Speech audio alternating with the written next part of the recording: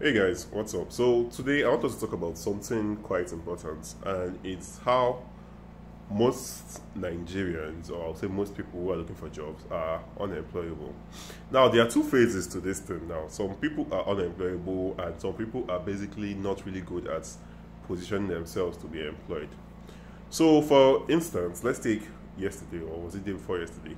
I posted something about me not being able to reply all my WhatsApp messages because there were hundreds and hundreds of them, and I need to hire a virtual assistant if I get that, right? I've already started the process of finding one. But I didn't say I was looking for a virtual assistant, but I knew some people were going to like reach out to me, and I was open to that, right? But then the first this thing I saw something about I'm a law student, and the person didn't really link how being a law student is going to help me be a virtual assistant to reply my messages. To be honest, the only requirements I needed for someone currently now is the person knows more about freelancing, so she can tackle the questions I'll be getting in my DMs and the rest of that, or he or she, whoever I'm going to hire, right? So these were stuff I was looking. This was what I was looking at. Second person was like, I want to. In fact, that person was actually manageable. It was good.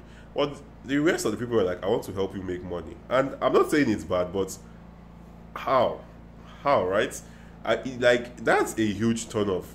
There are so many ways to sell your services from, and it doesn't really have to be I have to help you make money. It can be I can help you save time, I can help you grow your account, I can help you this thing streamline, like save, I can help you save time, I can help you grow your account, I can help you increase your followers. Like there's so many ways, but it doesn't have to be I'll help you make money, because obviously, especially if in a situation where if you are dealing with a personal person and the person is making a lot more than you, then it makes no sense, right? So you want to think about that. You want to present yourself in a way where the person who you're actually pitching, if you're pitching an individual or the person is part of a company, that the person sees your value. It doesn't have a lot of, in fact, anyone who is on the entrepreneurial mindset currently is thinking more about what do we call it, saving time, so that they can do more and spend more time on things that will actually bring in money. So these are the angles you want to look at, and find how best your skills, and always make sure that you are correlating your skills to what that person wants. So even if you worked as a salesperson, right?